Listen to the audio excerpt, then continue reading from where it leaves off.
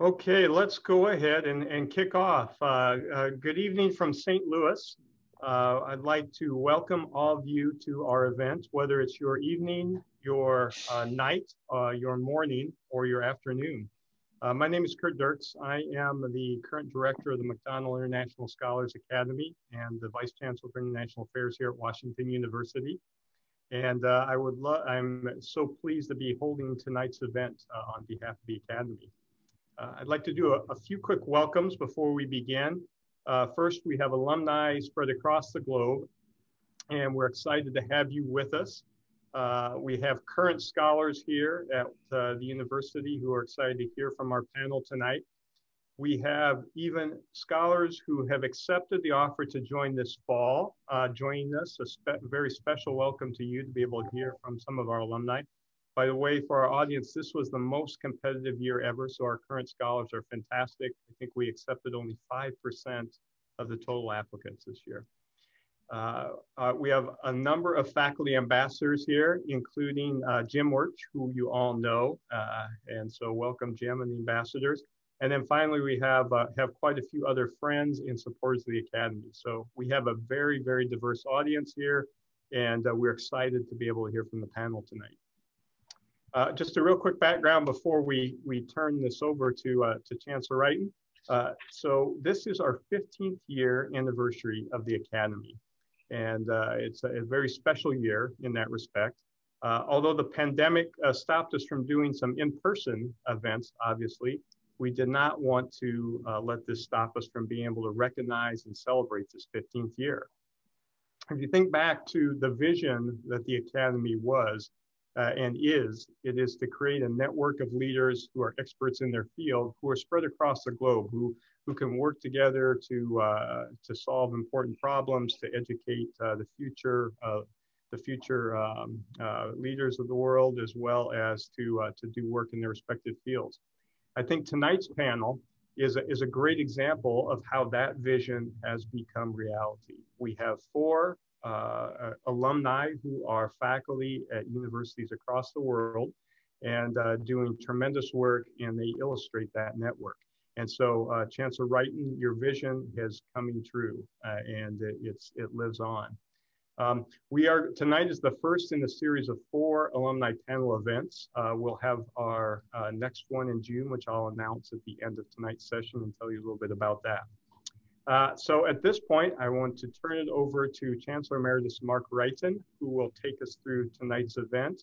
And I do not believe for any of you, Chancellor Wrighton needs an introduction, so I'm going to turn it right over to you, Mark. And thank you for doing this for us.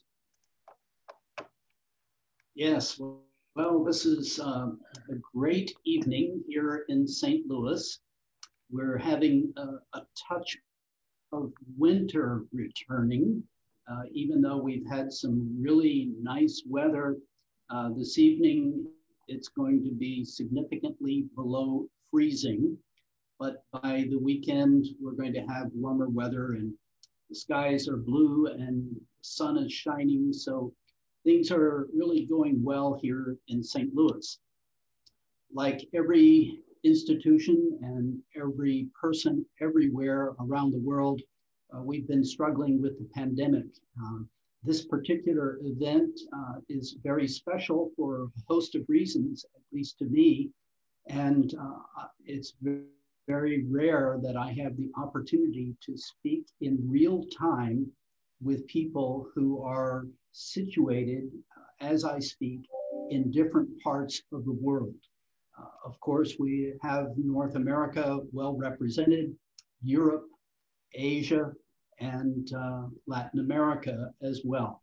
So this is a really nice event. I'm hoping that we have participation from the continent of Africa.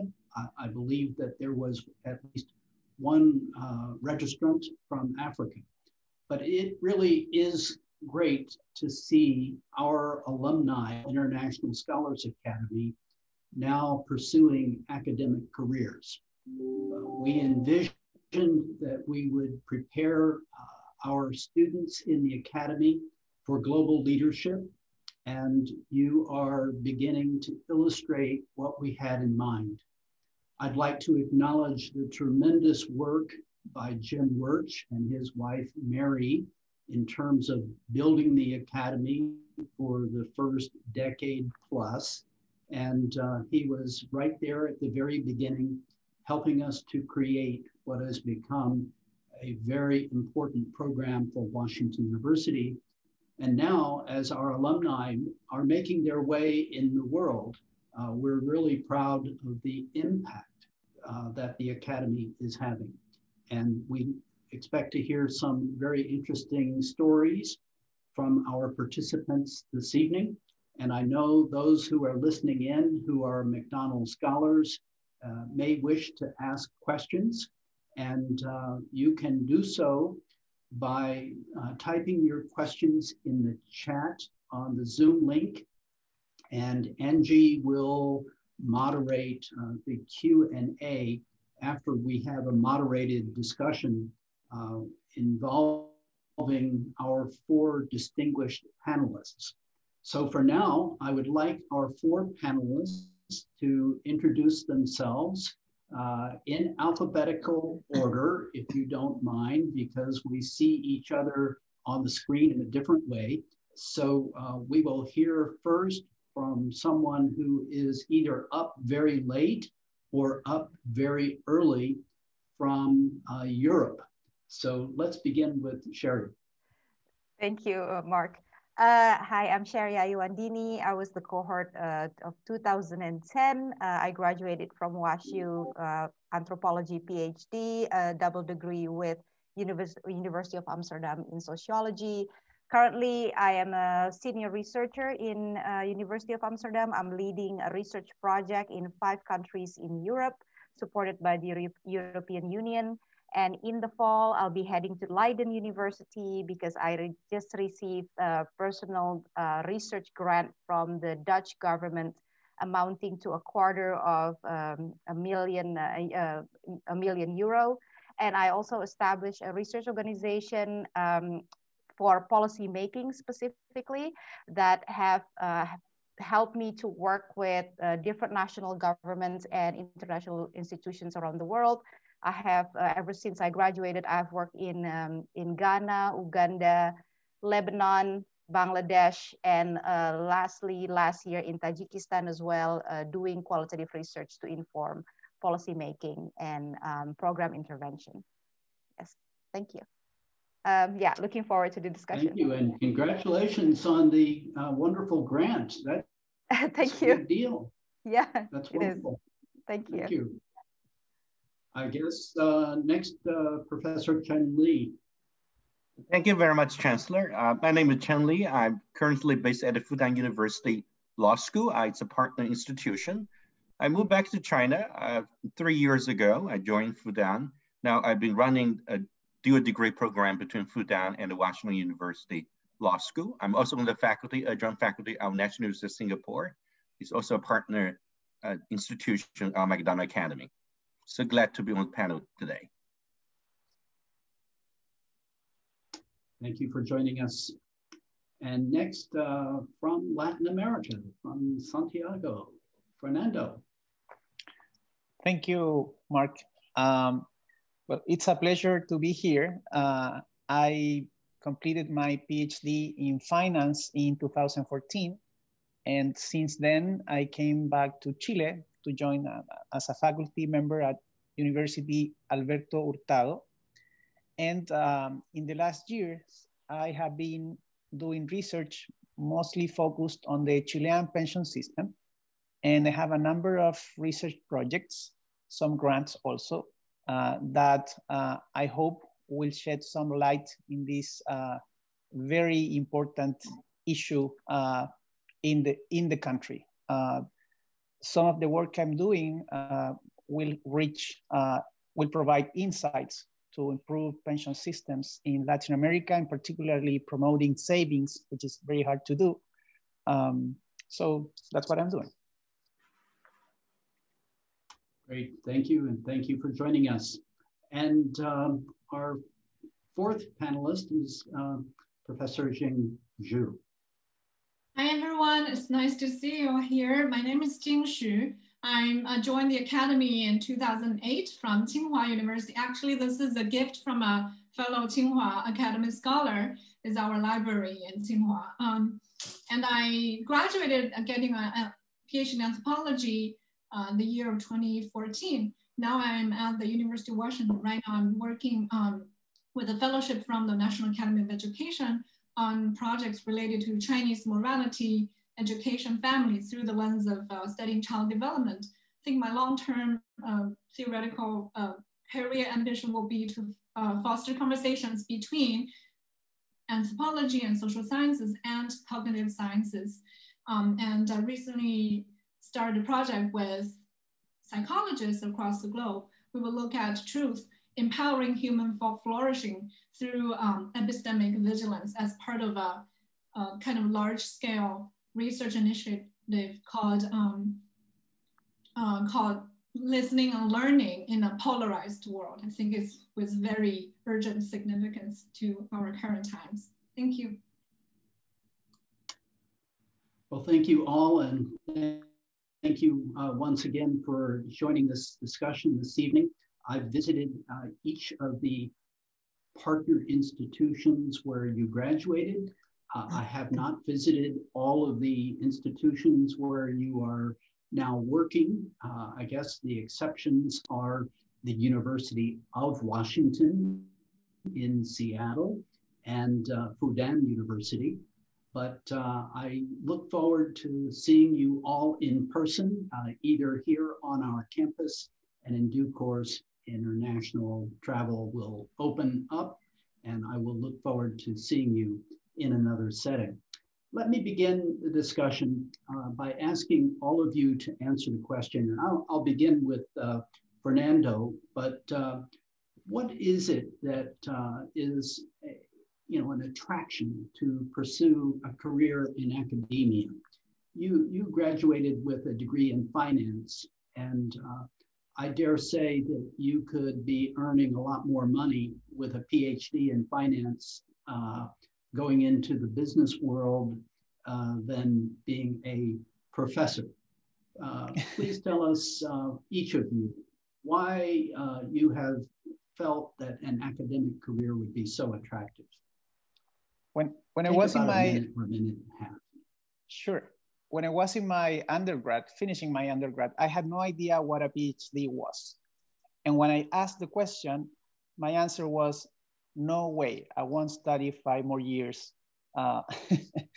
Then I worked in different institutions in the public and the private sector, and I noticed that the diagnosis with which public policies were designed were to some extent too broad and incomplete. So I thought that in society, what I wanted to do is to provide research, data, analysis that is independent, so will contribute to society doing what I think, what I like to do and what I do well.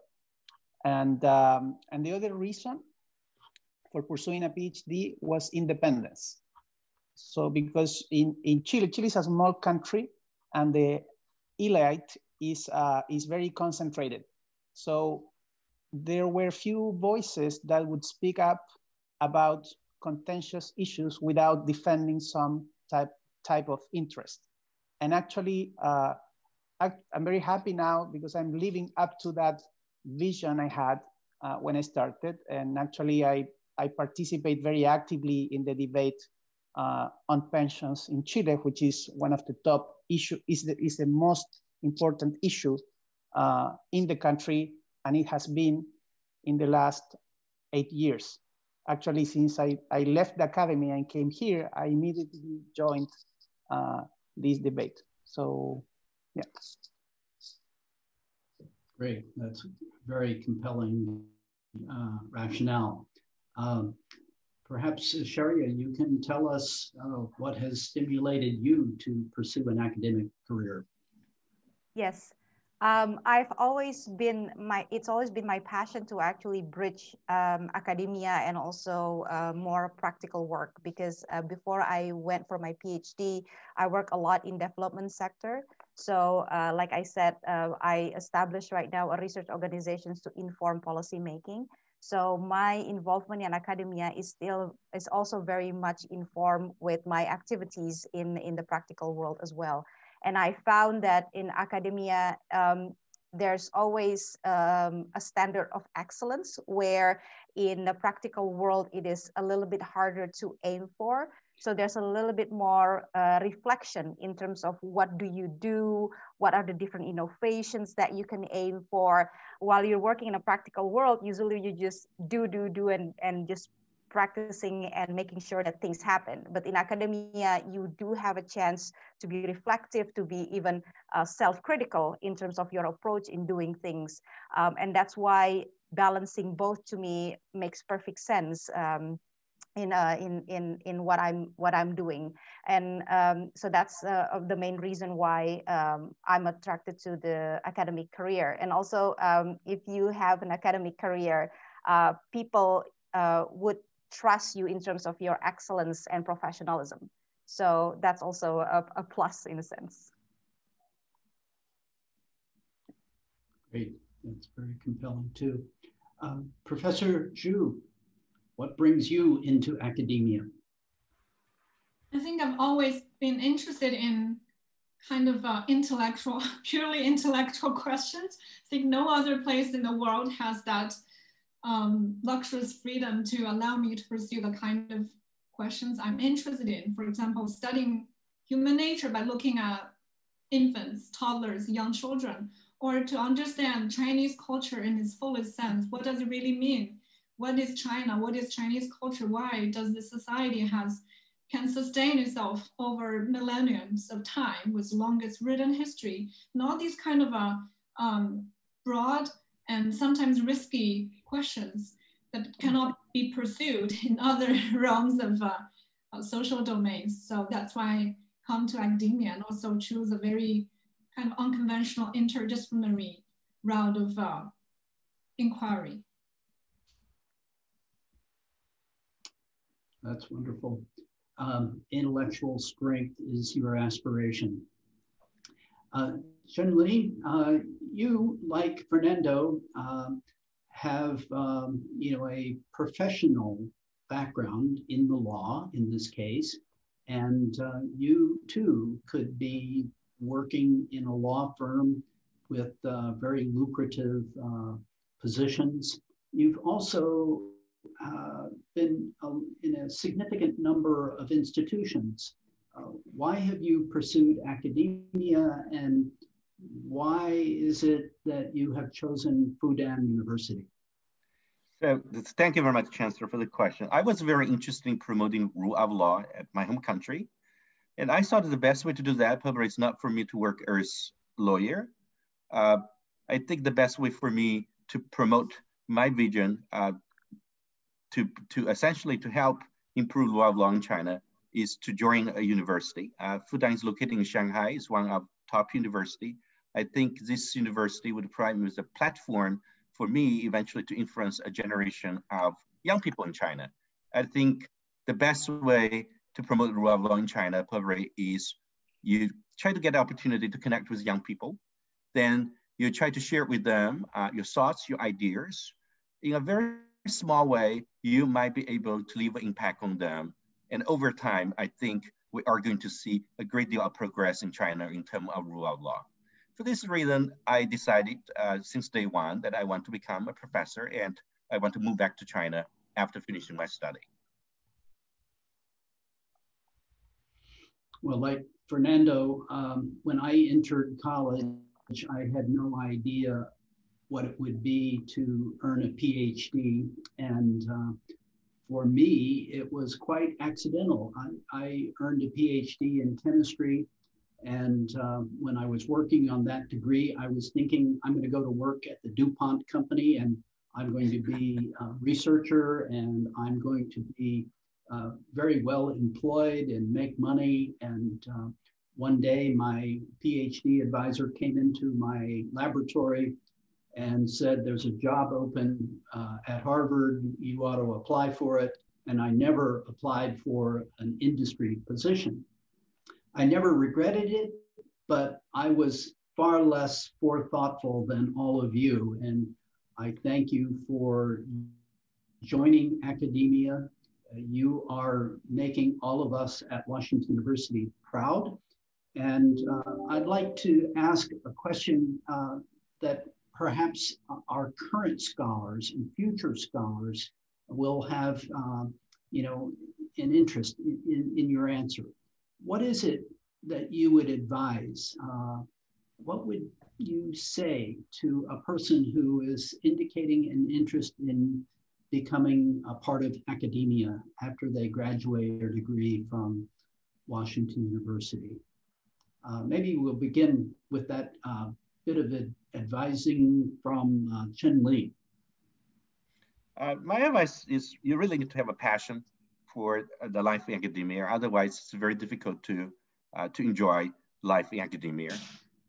So first and foremost, I think you should really ask yourself a very important question. Are you really interested? Do you really have a passion for academia? Second, you should ask yourself this very simple question. Are you a curious person? Are you interested in finding answer to a lot of things? And third, I think it's quite important that you should develop a skill in doing research and writing, because at the end of the day, nowadays in academia, either you publish or perish. In order for you to do well in academia, I think you probably need a passion and you need curiosity and good writing skill. Great. Sharia, what would you give as advice to an aspiring academician? My advice would be probably slightly different. Similar to what Chen Li just said, hang on to your passion. But your passion doesn't necessarily to be exactly the same with everyone else's passion in academia, because even though you're part of academia, there are things that you like more compared to other people who are working the same way.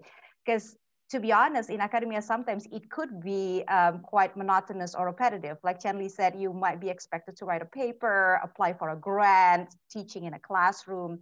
But hanging on to your passion and not forgetting to also kind of nurture that passion really allows you to then to excel in a particular thing. In my case, for example, my passion is bridging that academia with more practical world. That's why I also do a lot more research that is informing policymaking rather than just to write an article out of it, for example. And I focus on that and make sure that I make time for that passion to still continue despite of the other maybe demands made of me from the academia world. So that really helps not only kind of help your motivations and keep you going, but also kind of give you that uniqueness and makes you different and give you a particular excellence compared to maybe your colleague and other people in academia. So my advice is to, maybe if you don't know yet, to figure out what is that passion of yours and figure out how can you nurture that passion in academia. And a second one, a shorter one, is network building is significant. I was actually really afraid of that when I first starting because I was quite a shy person at the beginning. But basically, if you make any connections, hang on to that. If someone introduces you to someone, never said no. Always meet that person, always build that connections. My PhD supervisor and my ambassador is here, John Bowen. He knows a lot about how talking to people and people that he introduced me to really opens doors to future projects, future possibilities. So really build that connections. And I think we can start with just our fellow McDonnell Academy scholars as well. So that has been really helpful for me.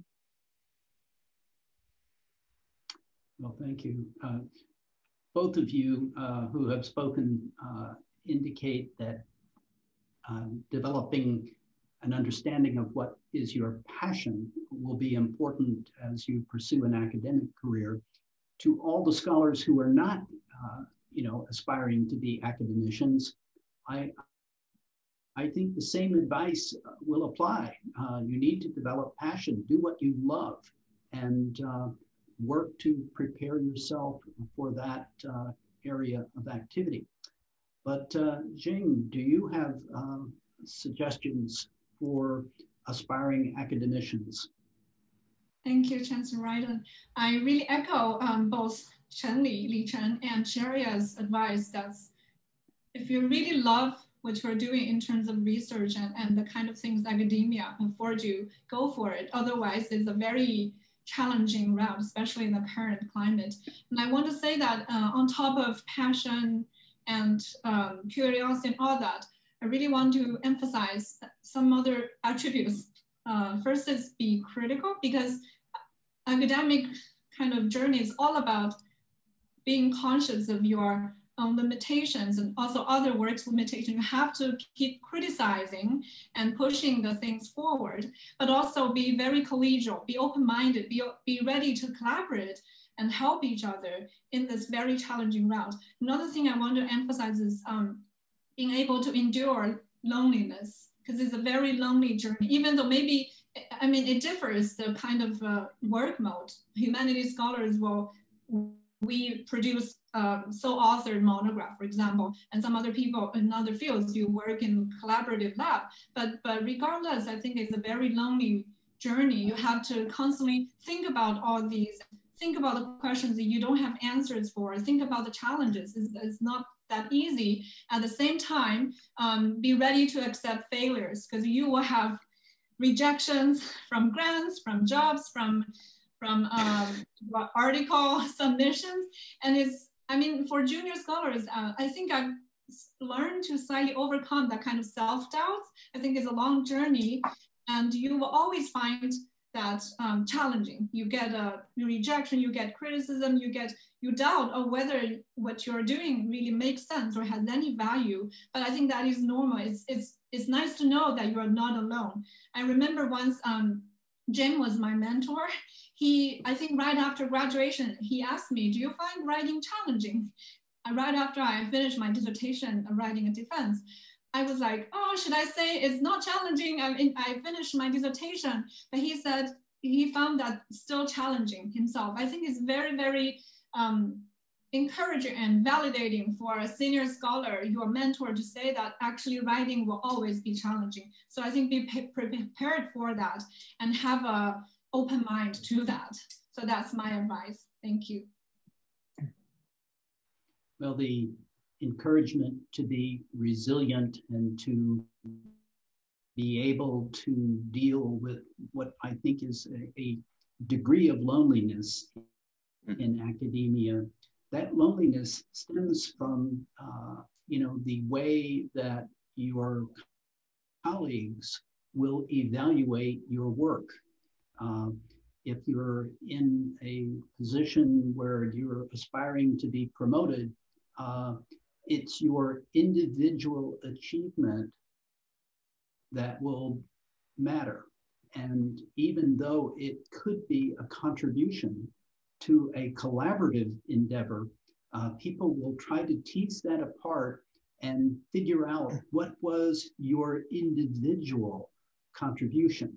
And sometimes that gets in the way of open and fruitful collaboration.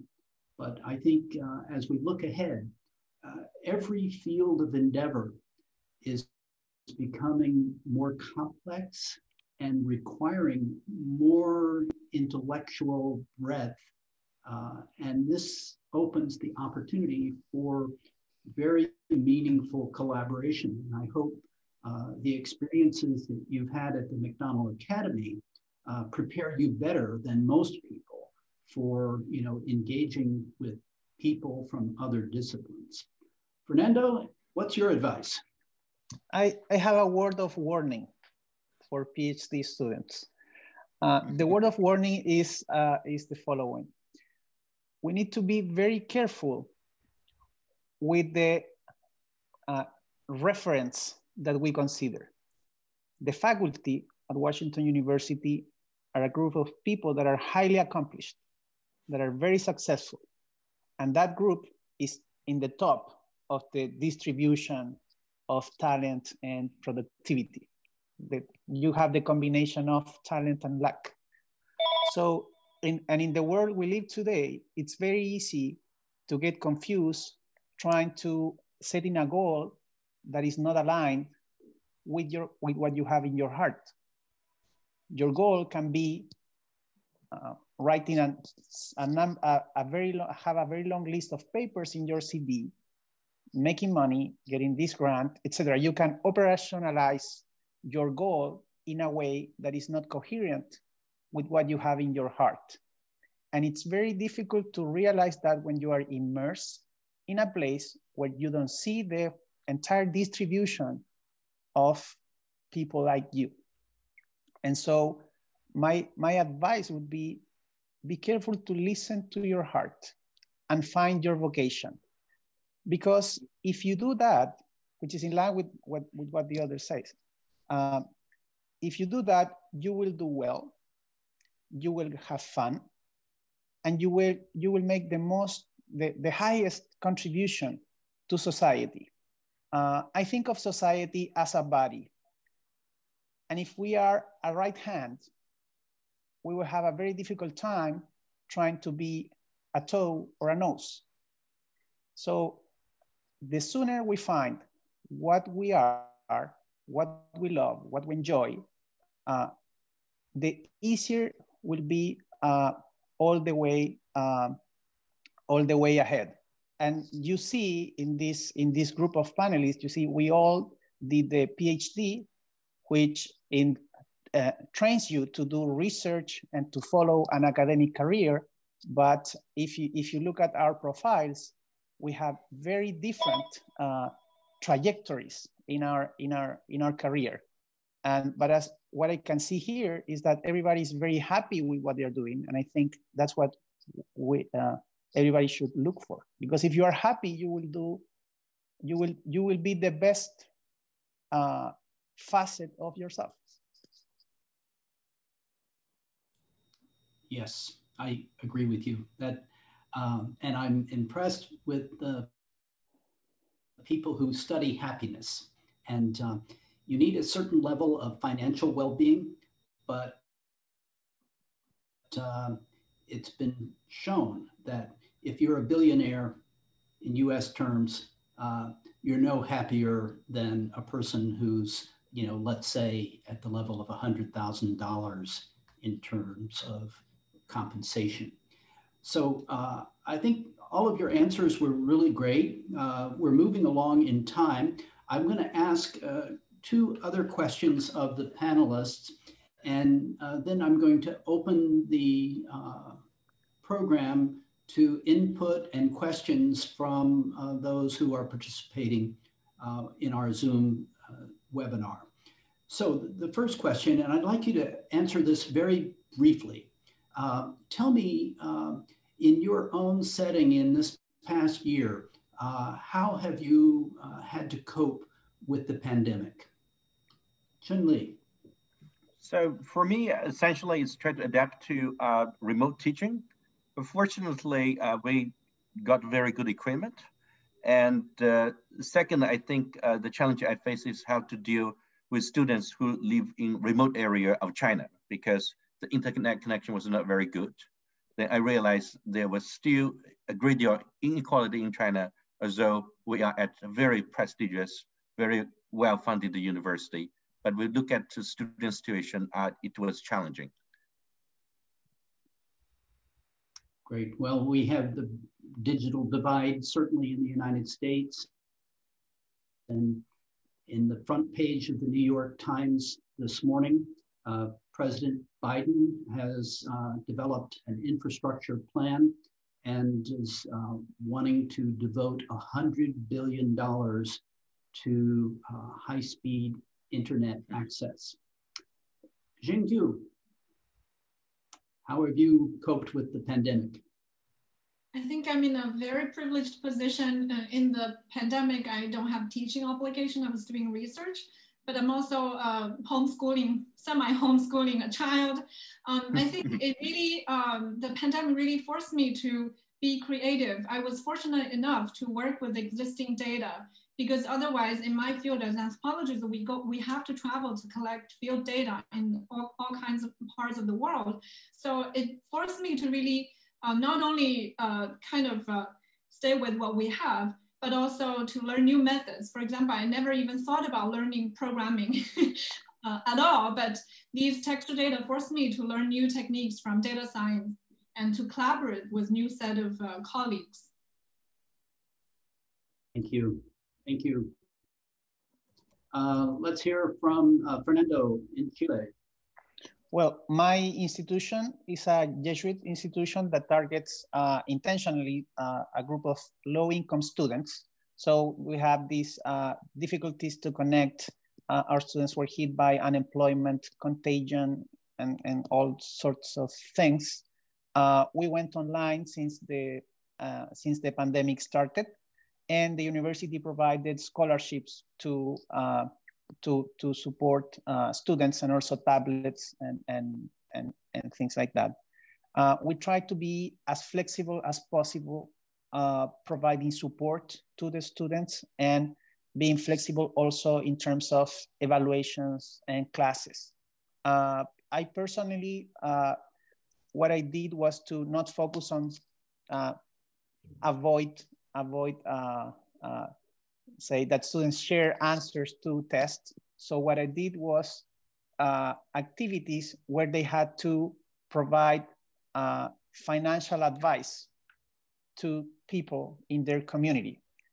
So they would write a case and do the numbers and then show that as their work.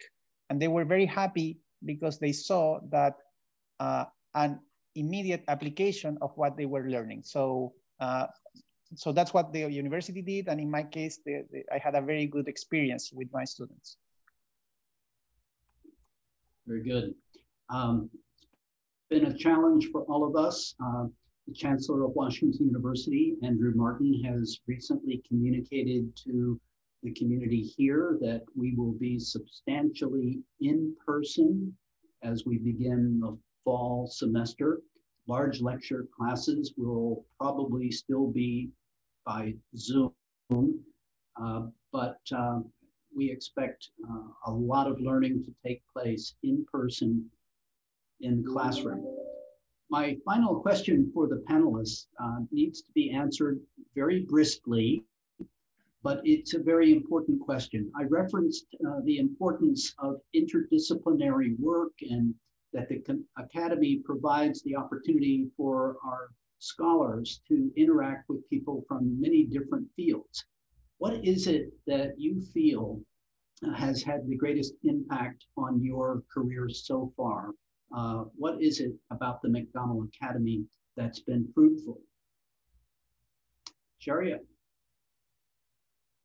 Well, definitely being connected to really excellent students and excellent experts from different countries and different backgrounds has really prepared me from the kind of work that I'm doing at the moment because of the research. For example, this research project that I'm leading across 6 countries, 5 in Europe and 1 in South Africa, involve people of different background, not just social scientists like I am, but also nutritionists, psychologists, public health practitioners, and each of us has a very different way of looking at things. So there are quite some adjustment in terms of how do we see and work on things together, implement things together. But this way of bridging differences, I really learned a lot from my time with the Academy. And something that is a little bit more tangible than that, I already started reaching out to McDonnell Academy Alumni to start building to find collaborative work. So for example, with Michael who's right now in Vietnam, when my organization had work in Vietnam, I actually reached out to Michael and find out a way to actually collaborate and with his organization in Vietnam in order to do research project there. And I hope to be able to do that as well with everyone in your country. So, and please do reach out back as well, because this is the kind of really tangible and possible collaborations that we can have between us as McDonnell Academy scholars and McDonnell Academy alumni. So I actually rely on McDonnell Academy members in doing my work as well. Thank you very much. I really appreciate what you're saying, and I think you touched on some very important points, especially the notion of being able to interact with alumni. I think it was Jim Wirch who first said, "You're McDonnell Scholars for life," and we hope that there will be productive relationships that begin with your time as a scholar, and then that these are elaborated as your career unfolds. Jingyu, Zhu. Thank you for this question. What was the big impact? I think it's the consciousness of being global. Part of it is because I'm an anthropologist, but also Jim and all the other people in the academy keep encouraging us to think about cross-cultural, cross-societal communication. I think more and more, especially after I graduated from the McDonnell Academy, especially given the current geopolitical climate. And I do believe there is more than two governments, more than democracy versus its antithesis. So there's really actual people, actual lives, and actual stories to be told. And I keep that closely in my heart as both as a scholar and as a person in communicating in professional realms and also in other ways. Thank you. Fernando, what was the greatest impact for you? I think the sum of the different interactions that I had with so many interesting people over 5 years. I think it is the sum of these interactions from an informal conversation to the exposure to a global issue that provided me, I could speak of it in terms of a stock of social capital that is very, very valuable. And today, as Sheria points out, we are members of a community that is growing and growing. And whenever we have an opportunity, we know that we shared an experience that was very intimate, and we can reach out and take advantage of the opportunities that arise, and that's for life.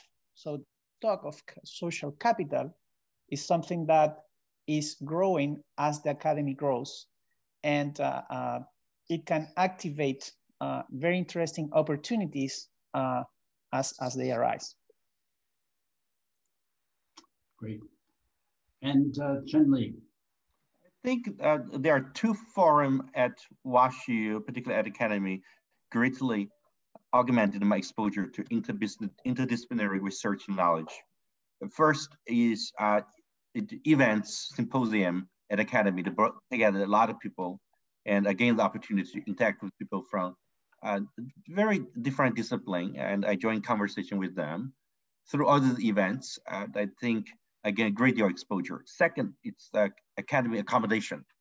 I mean, when I was a scholar, I lived on accommodation. I got opportunity to interact with scholars from different countries, a more informal setting, and we had a great deal of conversation on environmental engineering, earth science, and all these topics. Eventually, this greatly expanded my interdisciplinary knowledge, or at least helped me to do research through interdisciplinary method. Thank you. Well, thank you all, and I'm delighted that you accepted our offer to be McDonnell Scholars. We're very proud of you. I'm now going to open the Q&A to those who are participating online. And if you have a question, please type it in the chat. We have two questions already. One is from an alumna, Jane Lee. I believe she was a student at the Hong Kong University of Science and Technology before coming to Washington University as a McDonnell Scholar in the Brown School. And her question is, how do you see teaching and interaction with students as part of your job? And I know that a couple of you have been quite active in the teaching role, but a couple have been more focused on other academic activities. So Fernando and Chen-Li, I know you've been very active in your teaching. How have you interact with students? Chen-Li. So for me, I greatly enjoy teaching. And I think if you really want to make a small impact, teaching probably the best way to help students to get their idea and to engage in two-way communication. So I think it's incredibly important for us. If you are interested in academia, you really probably need to sharpen your skill in teaching. Essentially, it's how to communicate with people, how to simplify things. This probably is most important. Thank you. Fernando.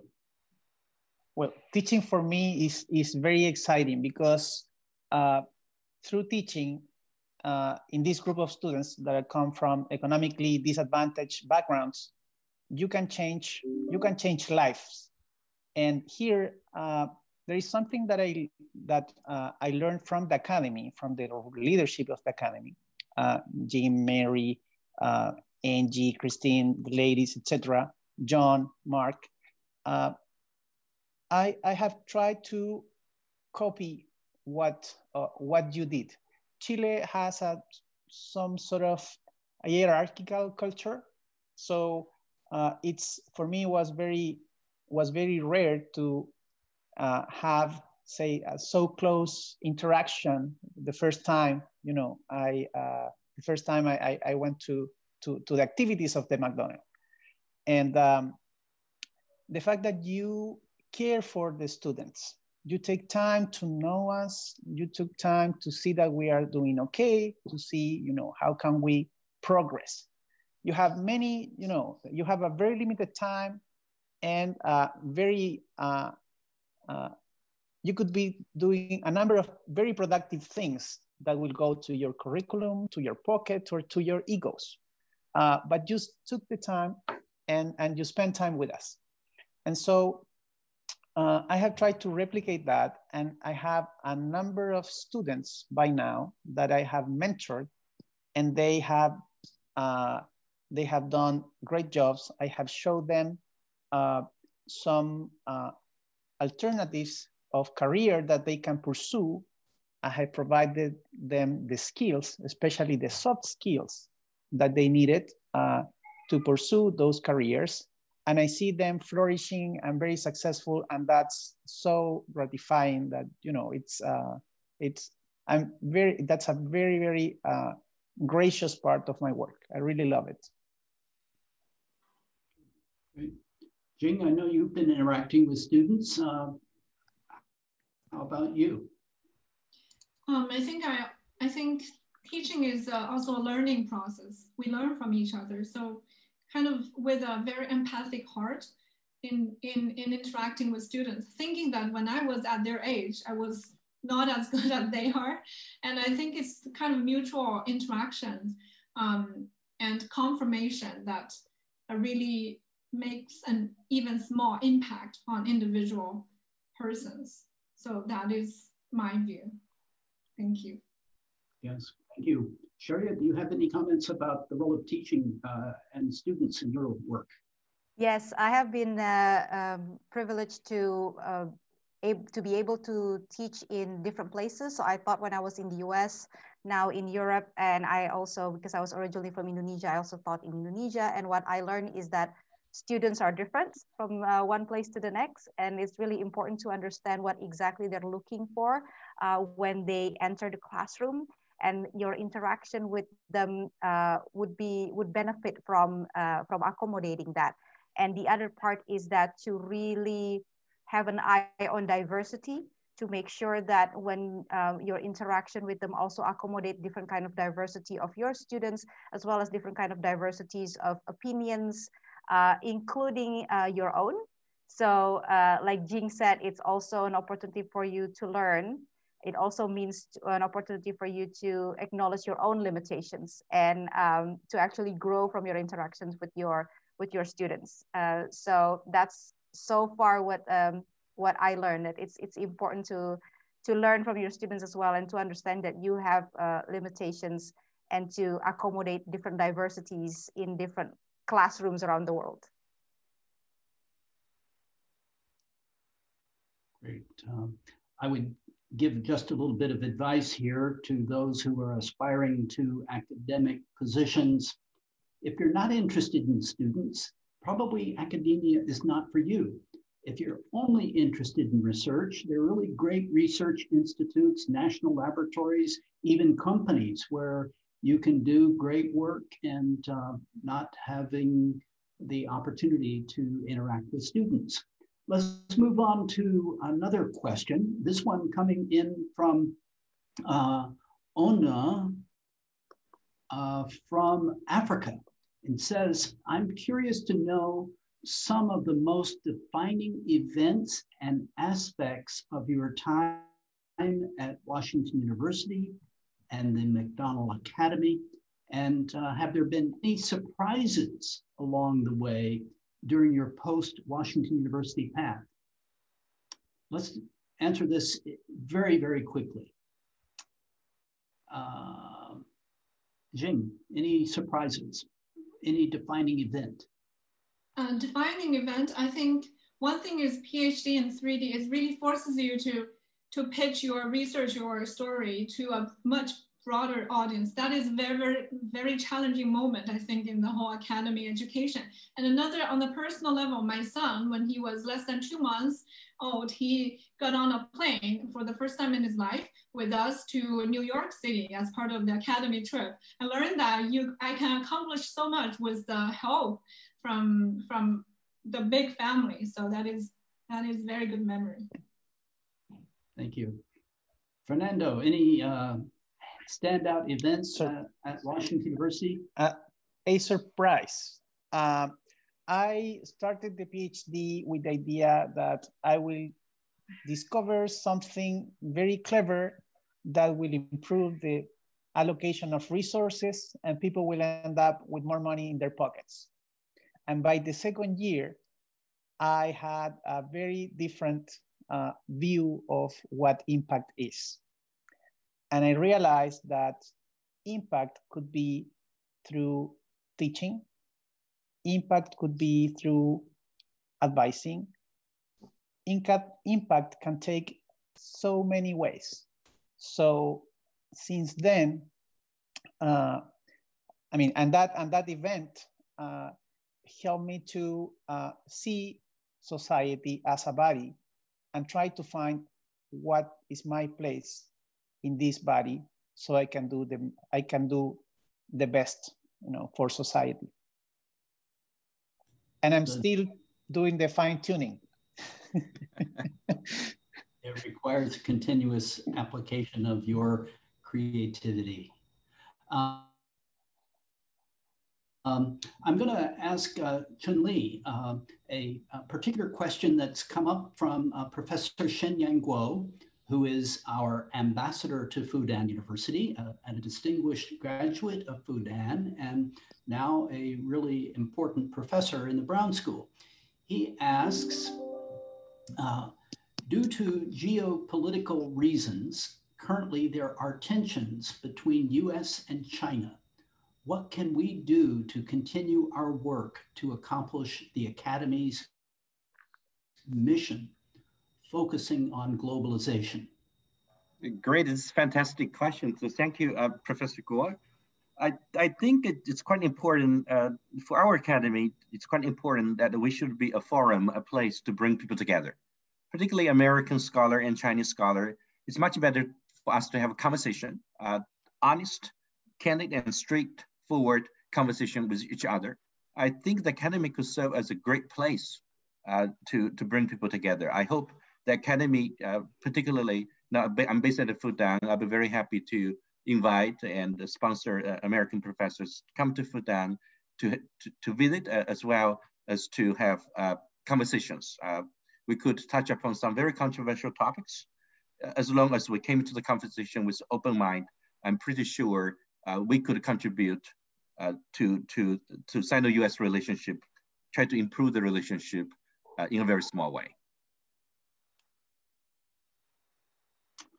Well, thank you very much. I'm very enthusiastic about continuing the mission of the McDonnell International Scholars Academy. I believe that working collaboratively across international lines is going to be extremely important.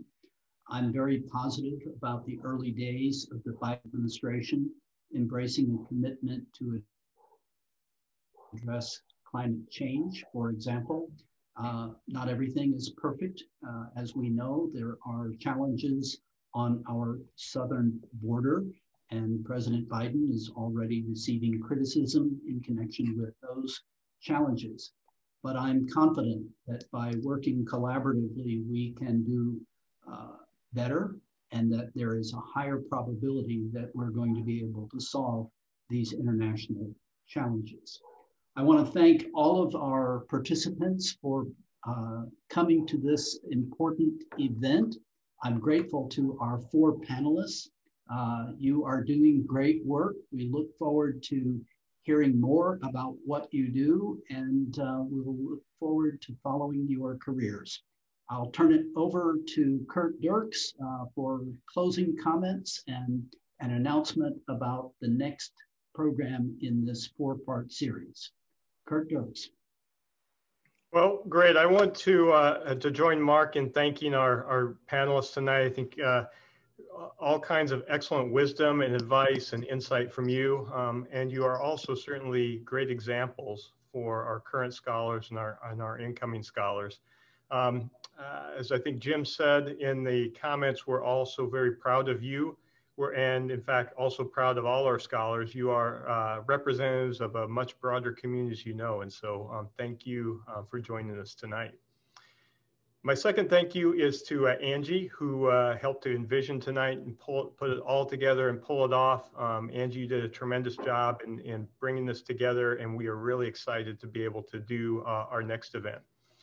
And then finally, a special thanks to Mark. Again, this was possible because of that vision you had 15 years ago, working with John and helping along with Jim to bring this together. And so thanks for tonight, but even more thanks for helping to make this come true with your vision and your work, your many efforts over the years.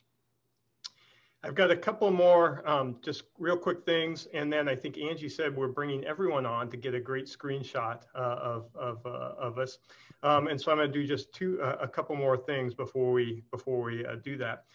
First, I want to join what Sharia had mentioned, which is this notion of reaching out. So one of the calls for action tonight to each of the people on this is to reach out to someone else. It could be one of our 4 panelists, could be one of the other alumni, or it could be one of our current scholars. And it is this notion of community, which is at the heart of the Academy, as you heard tonight.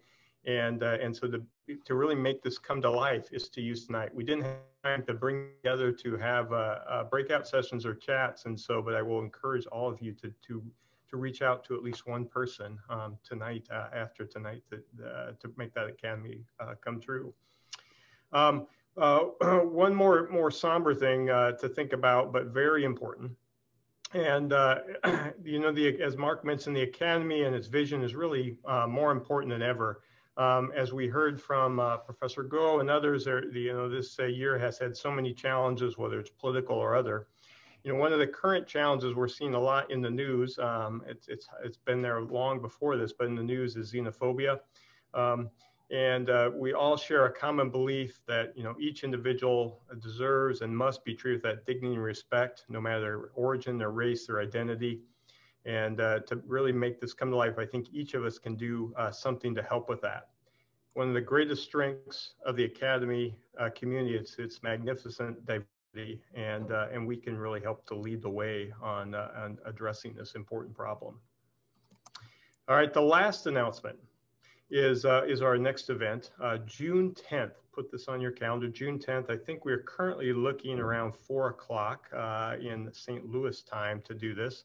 It's going to be focused on our alumni from the corporate and professional setting. And so this will be our next alumni event that we're going to be doing. By the way, we will have PhD and 3D coming up before that, as we heard about. But our next alumni event is June 10th, corporate and professionals, and it's very special. We're very excited to have John McDonnell be our moderator for that event. If you have feedback about tonight or other things that you want to give us to prep for that, please share that with Angie, and we'll make sure to put that together. All right, Angie, are we ready to go as we wrap up tonight? Yes, I am readily. I'm trying to promote as many people to panelists as possible. We've lost a few people along the way. We had a much bigger audience, but say hi to everyone. You're David Connor. Yeah. Have a few more. Hang on. Let us in. Oh. Turn on your cameras. Hey, there's a door. Oh, look at. There we go. Dor is actually just sitting across me. Oh, that's a good place for him to be. Yeah, there. He's flipping his computer. Oh, there he is. Oh my. Hi, everybody. Hey, hello, everybody. Hey. Yeah. Fantastic. Oh, yeah. Terrific. I'm going to take a couple Oh, wow. shots Wow. so that we can put this on our website. I know. Together. This is awesome. There we are. There's David. Yeah. Hey. Realized my camera was off. Hi, everybody. Hi. Hello. Hi, David. Hi. Fantastic. So great to see you guys. This is great. Great to see you. Good to see you. You're all the same. David.